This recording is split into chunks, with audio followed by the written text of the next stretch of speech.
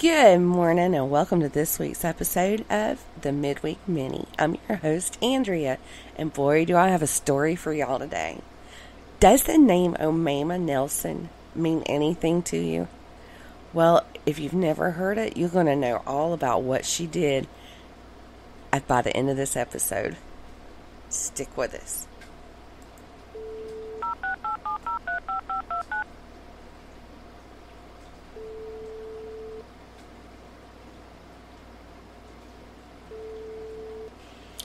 Triple M Studios proudly presents Midweek Minis, and here's your host, Andrea Lee.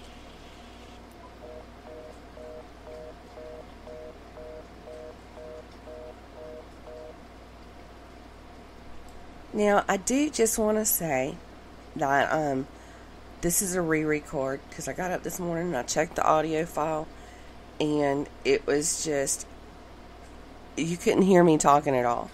So we're re-recording, and I just wanted to say that from the get-go. Well, like I said, this morning we're talking about a lady by the name of Omaima Nelso. I don't believe she's a household name. At least I had never heard of her until, not too long ago. But anyway. So who was she? Now, I do want to say this, too. The details of what she did is pretty graphic. So I'm just going to tell you, if you got kids in the car or in the room with you, you might want to, pause this and wait until later to listen to it. But I'm going to try to keep it as PG as possible, okay? So who was Omaima Nelso? Well, she was born Omaima Ari in 1968 in Egypt, and she was raised there as well. While in Egypt, she was a model and a nanny. She immigrated to the United States in 1986, and 5 years later, after moving to America, Omaima met her future husband. Now, his name was Bill, and he was, just over 30 years older than her. Within a few days of meeting, the couple was married. They married in October of 1991, and it didn't take long for things to rapidly deteriorate in their relationship. On Thanksgiving Day that year, Omaima claimed that Bill had raped her in their apartment in Costa Mesa, California. So in retaliation, Omaima stabbed him with a pair of scissors and then beat him to death with a clothes iron. After she realized she had killed her husband, she began dismembering his body. Now, I'm not sure if she did it as further revenge or to hide the evidence, or maybe it was a little bit of both. But yeah, that's what she did next. So she removed the skin from his torso and she deep fried his head and hands to remove his fingerprints. After that, she mixed his body parts with turkey leftovers from their Thanksgiving dinner.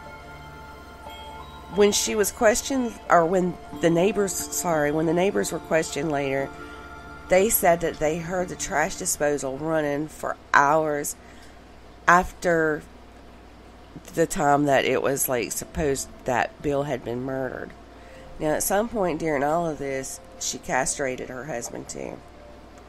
And she was arrested on suspicion of murder on December 2nd, 1991, but her trial didn't start until December 1st, 1992. While on the stand, a psychiatrist that had met with Omaima said that she had admitted to putting on red shoes, a red hat, and red lipstick before chopping up and cooking her husband's remains. And y'all, she even barbecued his ribs. And she told the psychiatrist that it tastes so sweet. Now, she denied ever saying that and ever eating any part of her husband's body, and claimed that she is not a monster. In January 1993, she was found guilty of second-degree murder and sentenced to 28 years to life. Since then, she's came up for parole twice, with both of them being denied. The first time was in 2006. The parole commissioners at that time told her, or said that she was too unpredictable to be released, and she was a serious threat to public safety, and I'd have to agree with that. The second time was in 2011, and that time she was denied because the parole board said that she hadn't taken responsibility of her actions, and she wouldn't be a productive member of society if she were released. And she won't be eligible again for parole until 2026, which is like 5 years from now. Now, while she's been in prison, she got married again to a man in his 70s. So I take it she likes the older men. Anyway, now he's passed away since then, but at one of her parole hearings, she claimed that she was a different person than when she killed her first husband, citing that when she and her most recent husband had conjugal visits, there were knives in the kitchen and he never felt threatened or endangered in any way. Now, like I said, she's not up for parole again until 2026, but she says that if she's ever granted parole, she wants to move back to Egypt and live with her mom.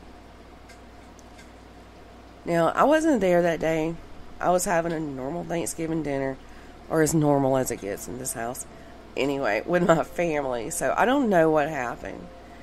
But that doesn't keep me from forming my own opinions and ideas. I do feel that Bill probably raped her, and it wasn't the first time. So, in an effort to defend herself, I believe she probably snapped across that fine line of defense, or self-defense, to overkill. And by the time she was cutting and cooking his body, she had totally went off the deep end. Now, she's been called a real-life Hannibal Lecter. Now, do I condone what she did? No, not at all. I'm not saying that she should be excused for her actions. I'm not saying that at all.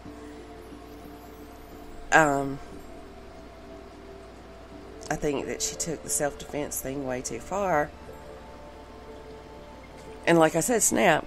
It's like once she got started, she couldn't stop, I guess you could say. Now, do I think she should be paroled? I don't personally know this woman, but I do know, just from what I've read about her, she doesn't seem like someone that should be out in society. It's not just about paying your debts for your crimes. It's keeping the public safe from people like, her. So, I feel like maybe she should be kept away from society indefinitely. But, y'all, that's all I've got for today. Don't forget to come back on Saturday morning for an all-new Weekend Weird Files. And it's a pretty interesting episode. I just recorded it last night. Also, if you watch AEW wrestling, look for me and Alex tonight. We're going to be in the cheap seats, but we do have tickets for their live event in Charlotte, North Carolina. Oh, and there's another thing that I want to mention too, y'all. So I throw out that we have the Facebook page and we have Twitter. Well, we have TikTok too, and I don't know why I never mentioned it. And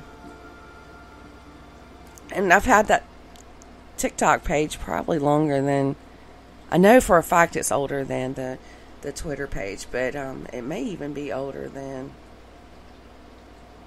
Facebook, but I'm not sure about that. Or my Facebook, the page is Facebook.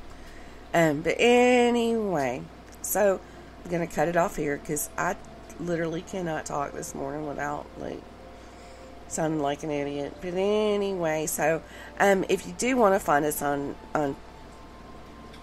TikTok, you can find us at 3M Podcast. Y'all have a good rest of your day and have a good weekend.